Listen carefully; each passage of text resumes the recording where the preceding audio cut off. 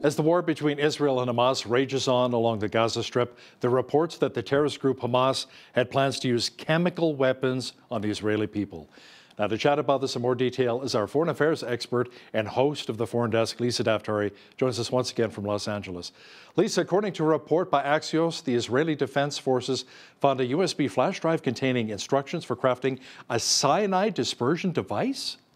Right? Doesn't this take this war to another level? To imagine that the Hamas terrorists not only wanted to behead, burn alive, take families and shoot them execution style on a holiday, on a Sabbath, but they also wanted to unleash chemical weapons on a civilian population, an unprovoked terrorist attack on Israeli civilians, which was supposed to be even so much more than it already was.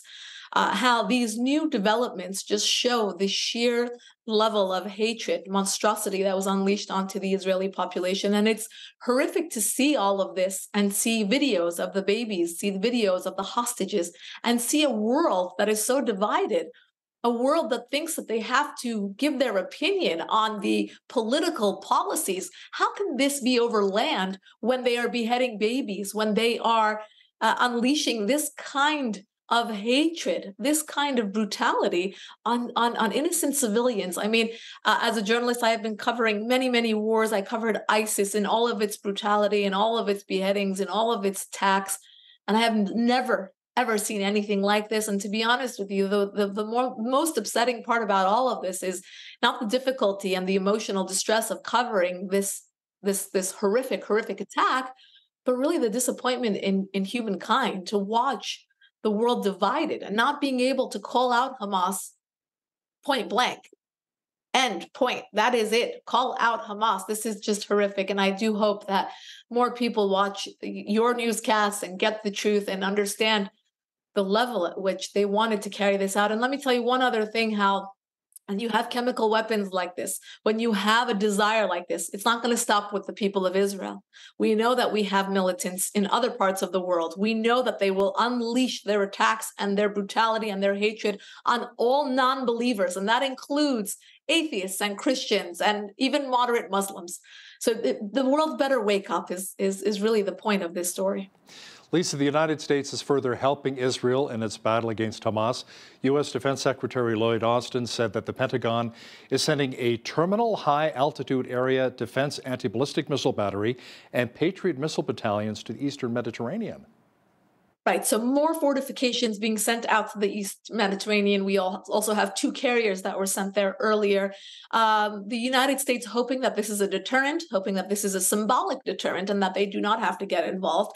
Also, I will add to this, we have 3 fronts within Israel, right? We have Hezbollah from the north, we have Hamas in Gaza, we have the West Bank, but also outside of Israel, in the region, you have Syria, Iraq, Yemen, all proxies of Iran's regime that have weapons pointed towards Israel, but also using the opportunity to attack U.S. assets in the region.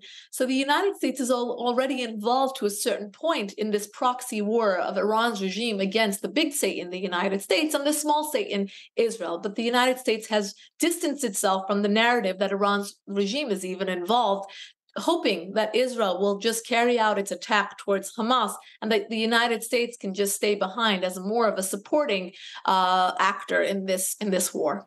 We've been flying back a number of Canadians who are trapped by Hamas in Gaza and the Gaza Strip.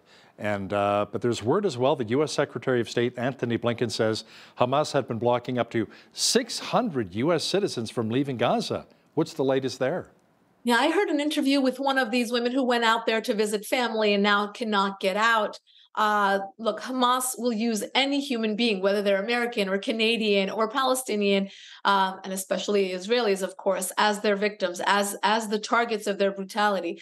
Each one playing a role in their narrative, each one helping them to win the PR war, each one of them helping to play a part in their terror reign over this region. The Americans, the Canadians, the Westerners who are stuck there, they have no way out, and the interview I heard was interesting because the woman said, and we don't have bomb shelters like the Israelis do. And someone commented under this post in social media, it's because Israelis are not throwing rockets at you indiscriminately throughout the year. You don't need bomb shelters in Gaza. So it's really not a political point to make. Get these innocent people out of harm's way, whether they're Palestinian, Canadian, or American. They should not be human shields. They should not be a part of this death toll that plays a part in the narrative of telling the story of Hamas.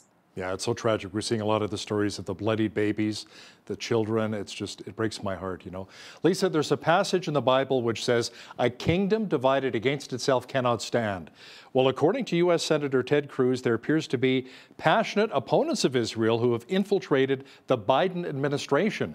Cruz says these anti-Israel elements are undermining U.S. President Joe Biden's ability to really stand firmly with America's longtime ally, Israel.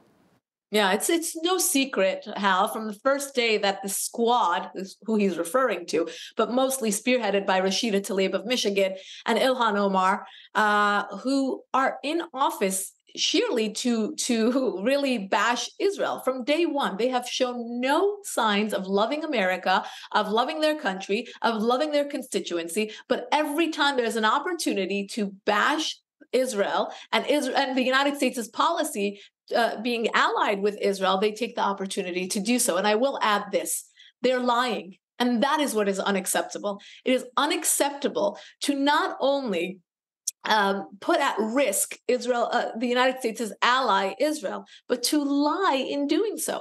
The hospital bombing last week was corrected by most mainstream media outlets who ran with the story incorrectly, right? If you remember how in the first hours, Hamas said that Israel bombed a hospital in Gaza, and everyone ran with it, and they said there were hundreds of casualties. There was no video to support this. There was no reports to support this, but the mainstream media, including the New York Times, the BBC, the Washington Post, all ran with it. Israel said, let us investigate. And sure enough, they knew that was not their policy to hit a hospital, but maybe there was an accident. They showed that an actual Palestinian missile hit the hospital by accident, and it was actually the hospital parking lot. The hospital is still standing. There could not have been that many casualties. So the whole story was fabricated and exaggerated. And these women in the squad refuse to correct the narrative. They have yet to walk back the story, and all they do is push for ceasefire, ceasefire, ceasefire. I have not heard them once say, release the hostages. I have not heard them say, Hamas is a terror organization. It is very dangerous to have these members of Congress, as Ted Cruz eloquently said, really, it is damaging to the United States policy. It's damaging to the United States as a whole, and they do not belong representing a country that they do not love and support. You know, there's certain people in the mainstream media who refuse to call Hamas a terrorist organization. We do here at Bridge City News, but we're not mainstream media. But now the BBC is actually changing their narrative from militants to actually calling them a terrorist organization after a recent meeting with some of the Jewish leaders. And as well, they're going to be basically reinforcing what the UK government has said all along, that yes, in fact, they are a terrorist group. Now, Lisa, two professors who made anti-Semitic comments related to the Israel-Hamas war apologized, trying to kind of distance themselves from their previous statements. One is a professor in Chicago, Dr. Mike Tosca, who says Israelites should, quote, rot in hell. The other is Professor Richard Rickford, who teaches at Cornell University. He called the Hamas attacks on Israel exhilarating and energizing. Lisa, how do these guys still have jobs? How do they have jobs? How? This is a culture at the university level, especially at elite universities, to be anti-Israel. These individuals took it a step further to really put in their personal gusto in making these remarks, now only walking it back because there are consequences. This is where cancel culture works both ways. They only thought it worked their way, but now it's working against them. How there are so many examples. We had here in Los Angeles an oncologist, a very renowned oncologist, and he lost his job at many of the offices with which he rounded. And it's incredible to see professionals of this level show so much hatred. Would they get away with it if they showed hatred toward any other group?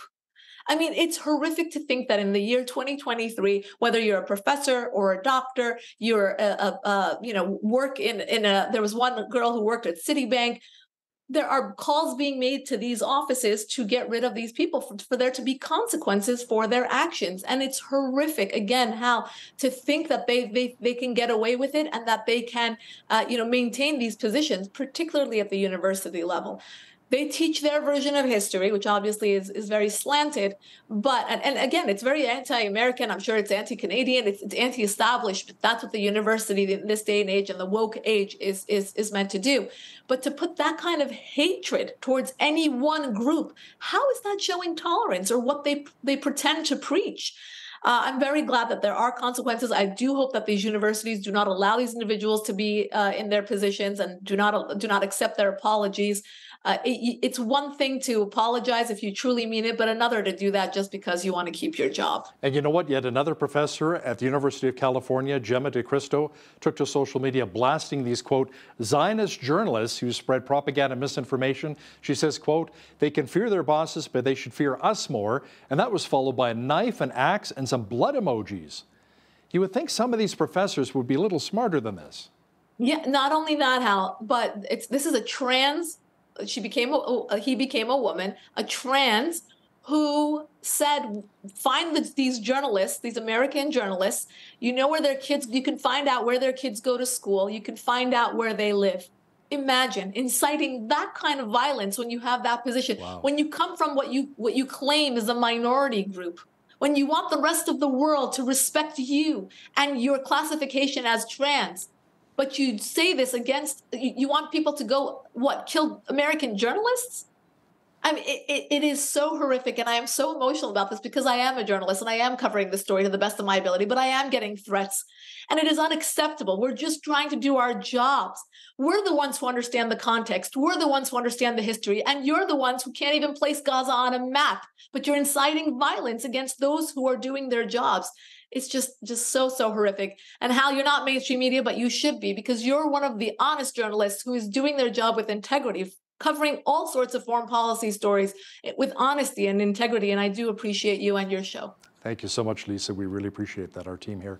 Now, the president of the board of a synagogue in Detroit was found dead inside of her home. A tragic story here, Lisa. Police say 40-year-old Samantha Wall was stabbed to death. Another potential hate crime? You know what, Hal? I've never seen a murder like this so quickly be classified as a crime with no motive. So quickly. And because of her position, because of who she is, obviously everyone's first assumption is that it was a hate crime. And she was very much, openly working towards ironically, bridging this gap between Arabs and Jews in the Michigan area, as you know, a very hostile place in many ways in terms of the two groups trying to coexist. But doing her job, trying to create that harmony between the two groups, and then having this be her fate. Obviously, there's a motive. Obviously, there has to be some sort of investigation, and they started to walk it back. And now, hopefully, they will be transparent as to what this was, who did this, who the perpetrators were, and what the exact motive was, as many people assume. A court in Iran has sentenced 2 journalists to up to 7 years in prison, Lisa, for collaborating with the United States government. Both are women who have been in jail for over a year following the coverage of the death of Mahsa Amini. Yeah, this just shows the exact leverage that the Iran regime believes that they have. Rather than reforming themselves, rather than coming around and giving women more rights and allowing this Mahsa Amini movement to have some air and some space before they were very scared of the masses coming out onto the streets in this grassroots movement. For over a year, the Iranian people, spearheaded by the women in the aftermath of the death of the 22-year-old who wore her hijab improperly. Now 2 journalists, their sole crime was covering that story, just doing their job, have been sentenced. Just shows you the brutality. And again, the world missing the biggest story, the elephant in the room here, that the Iran regime, the same one that sentences female journalists, that kills a girl, beat her to death because she wasn't wearing her hijab properly, is the same one funding Hamas to go in and behead babies and scoop people's eyeballs out and cut babies out of wombs. Same head of the octopus, as many people have said.